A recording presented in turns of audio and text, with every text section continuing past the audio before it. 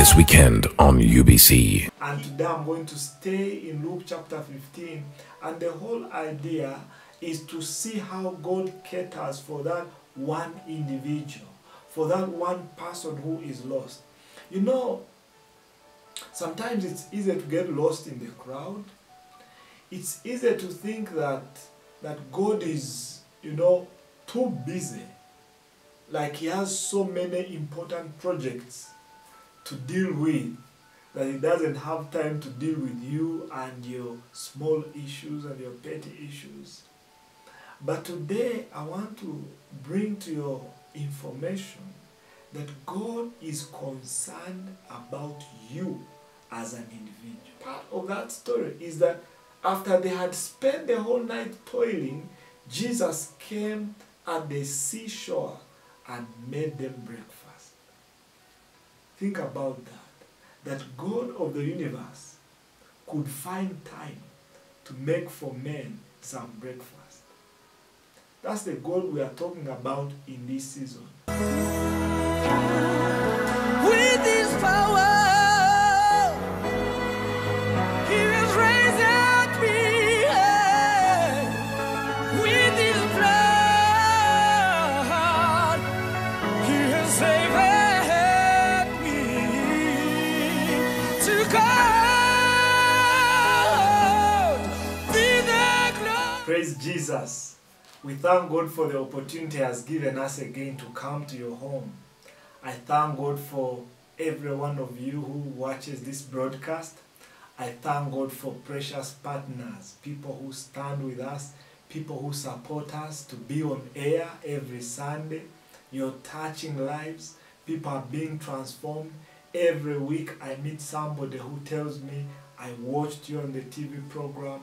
I was blessed by the TV program. I really thank God for what He's doing. We thank God for the things that He's doing at our new church location, at the Upper Room Church, Mbarara. God is doing amazing things. Lives are being transformed already. Lives are being changed. It's a great thing to serve the Lord in this season. And we have been doing a series. We have been talking about how God restores somebody who is prodigal. I talked about the parable of the lost son last week, and today I'm going to stay in Luke chapter 15, and the whole idea is to see how God caters for that one individual, for that one person who is lost. You know, sometimes it's easy to get lost in the crowd. It's easy to think that God is, too busy. Like he has so many important projects to deal with that he doesn't have time to deal with you and your small issues and your petty issues. But today I want to bring to your information that God is concerned about you as an individual. That's the message we see in Luke chapter 15. There is the parable of the lost sheep, the parable of the lost son, and the parable of the lost coin. And in all those parables, Jesus is emphasizing how God is interested in that one person. Let's see, Luke chapter 15 from verse number 4. Luke 15 verse number 4. Jesus is asking a question. He says, what man of you, if he has 100 sheep and should lose one of them, does not leave the 99 in the wilderness and go after the one that is lost until he finds it? Do you hear the heart of God? What man of you, if he has 100 sheep and should lose one of them, does not leave the 99 in the wilderness and go after the one that is lost until he finds it? And when he has found it, he lays it on his shoulders rejoicing. When he gets home, he summons together his friends and his neighbors, saying to them, rejoice with me, because I have found my sheep which was lost. Today I have come to speak to that sheep which is lost. If you feel like you are that one person that maybe You used to serve God, but somehow you got lost in the world. You used to love God, but somehow you got lost in the world. You used to go to church, but somehow you got lost in the world. Some people are believers and then they go to study. You are a believer and then you went to study a master's degree, a PhD, or you met some friends and they had this all thinking, and you came back from believer to a skeptic, from believer to somebody who is not sure about their faith anymore. If you're that kind of person who feels lost, or you are a person who has gone back to something which God had saved you from.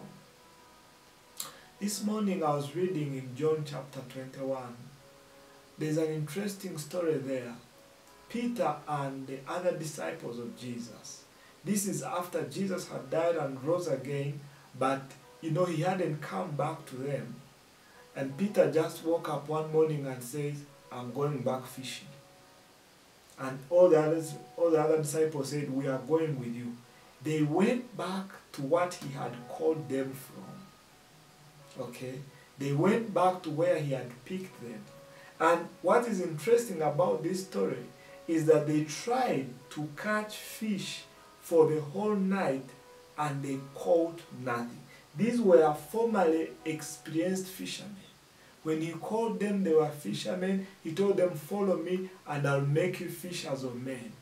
But when they went back, they tried the whole night to catch fish and they caught nothing. They were in a place where they were not supposed to be. They were in a place he had called them from, given them new assignment, but they went back fishing and they caught nothing. But the amazing part of that story is that after they had spent the whole night toiling, Jesus came at the seashore and made them breakfast. Think about that. That God of the universe could find time to make for men some breakfast. That's the God we are talking about in this season. The God who is interested in the individual. The God who is interested in your business.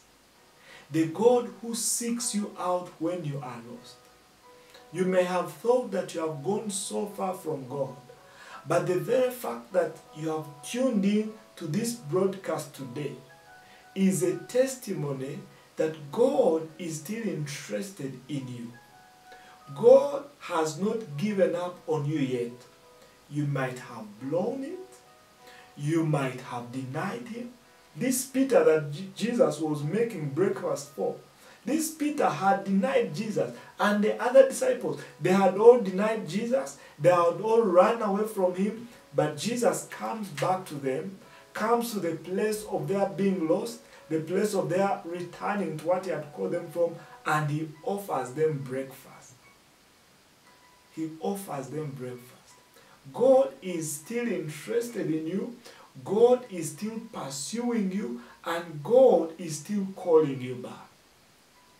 Like I was sharing last week, God is calling the prodigal sons back home. If you're watching me right now and you are prodigal, I'm here to tell you there is food back home. I'm here to tell you that your place back home is still there. I'm here to tell you that there is an opportunity still to serve God back home. In the house of God, there is still room for you. There is still opportunity for you. There is opportunity for you to love God again. There is opportunity for you to be forgiven. Opportunity for you to be restored. And when God decides to restore, he restores double. He gives you double for your shame, double for your trouble. Today you can come back home. Today you can say, I'm coming back to serving. You're watching me, and you used to serve God, but it's like in a distant past. When people bring up the subject, you want to change the subject. you know, you used to serve God. You move around and you see people whose lives you impacted. You move around and you're meeting people you preached to, you're meeting people you helped, and you left that place. This parable of the lost sheep, of the lost coin, and the lost son, Luke chapter 15, it's written for you. It's written to give you a message that no matter how far you have gone, God is interested in you. He's willing to leave the 99 and go to look for that one sheep which is lost. He's willing to do whatever it takes to get you back. He would like you to come back to serve. You know, some of you might be saying, well, me, I've never been a Christian, whatever. But there's a reason why you are born in that Christian family. You know, there's a reason why you went to that school which had those Christian values. There's a reason why you listened to those sermons. There's a reason why that crusade came near your village. There's a reason why you're watching this broadcast. Because he is looking for the one, and you are the one. You are that one sheep.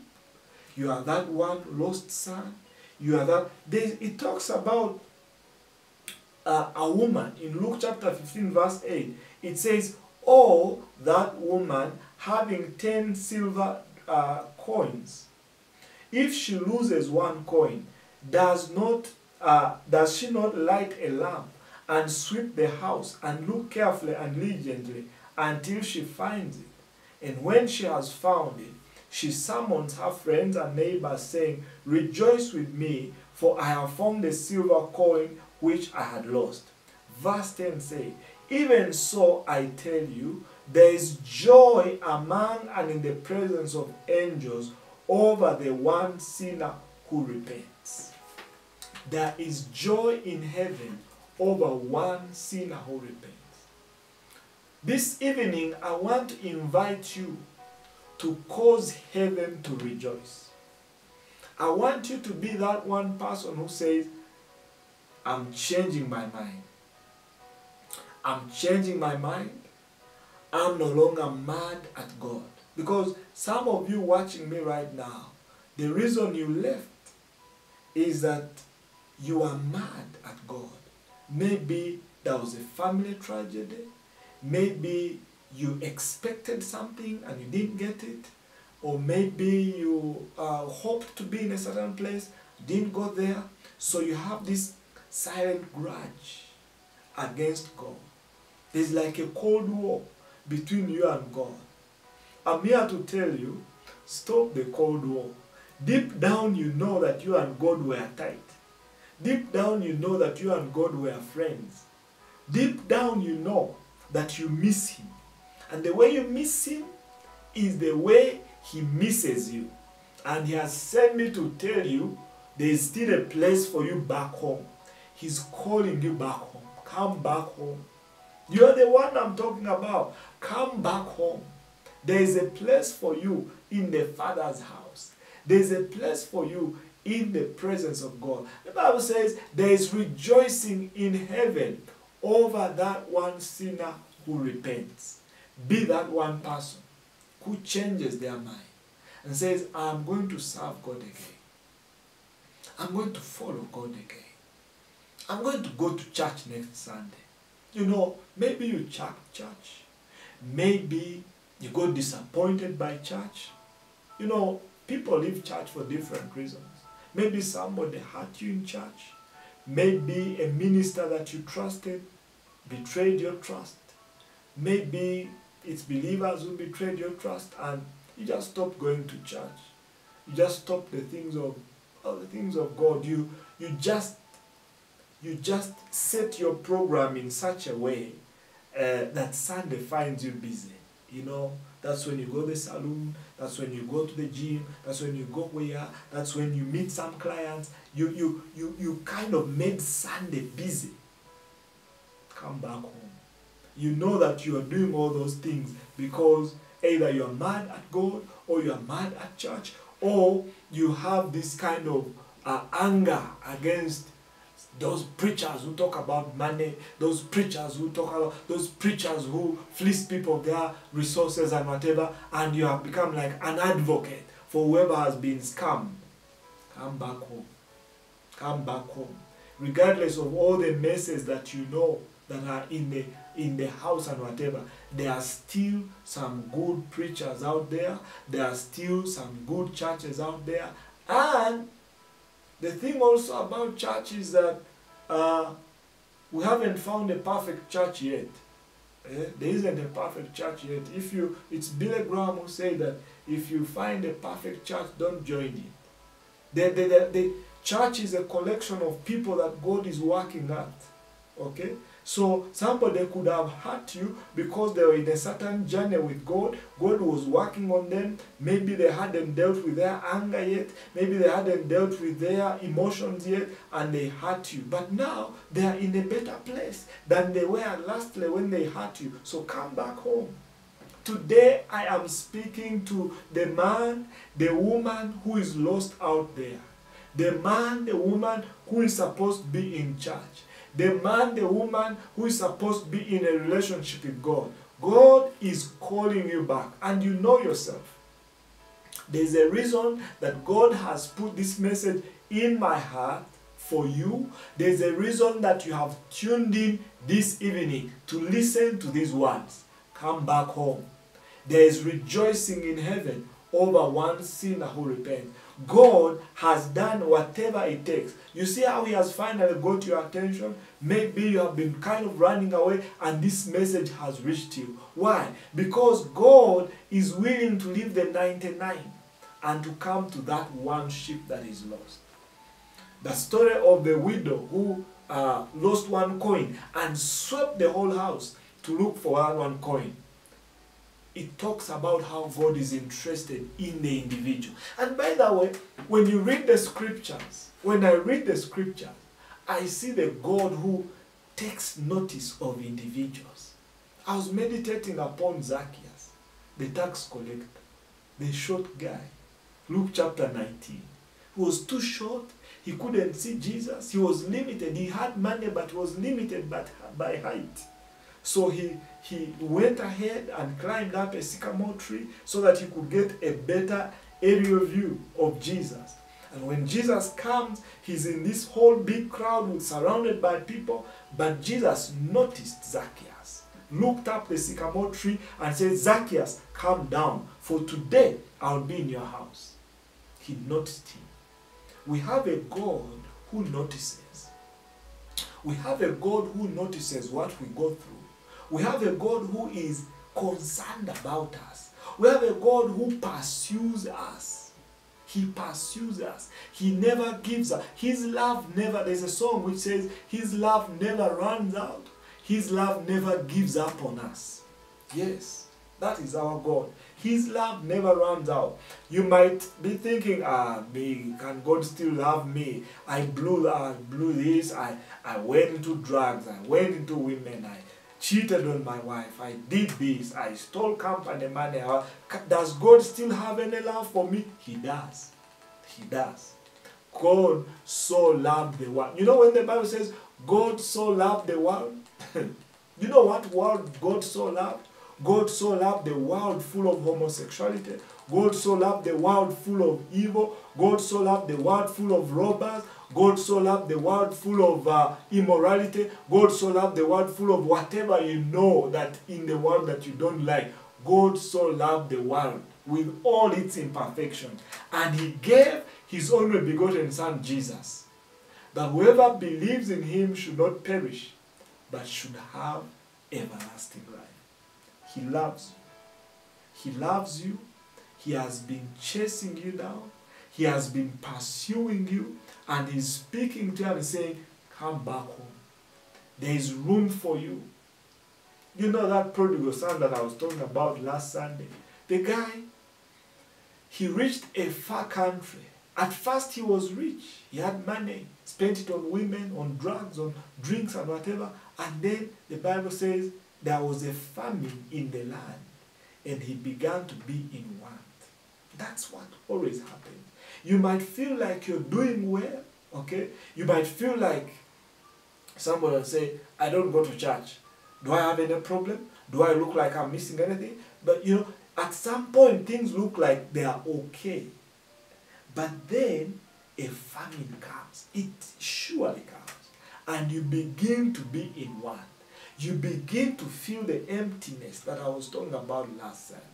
You begin to feel like there is a void in your heart. You begin to search. You begin to search. And then this search never ends.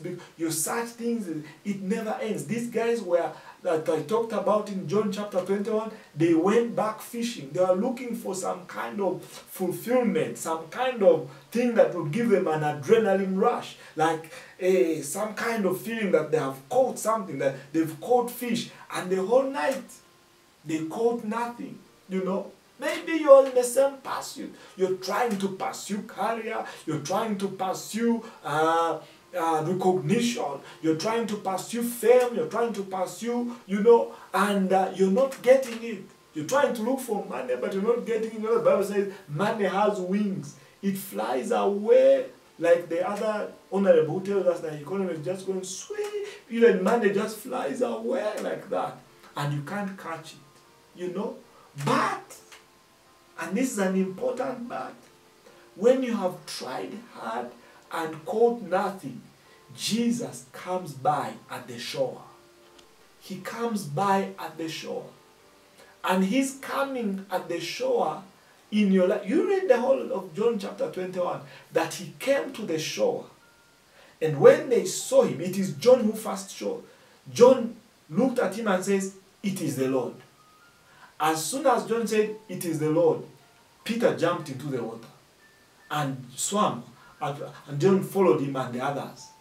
And Jesus asked them, "Didn't you catch anything, friends?" They said, "We caught nothing." And then he said, "Here, this is some breakfast." Gave them some breakfast. He first told them to put their nets on the right side, and then they caught 153 fish when he came. Okay.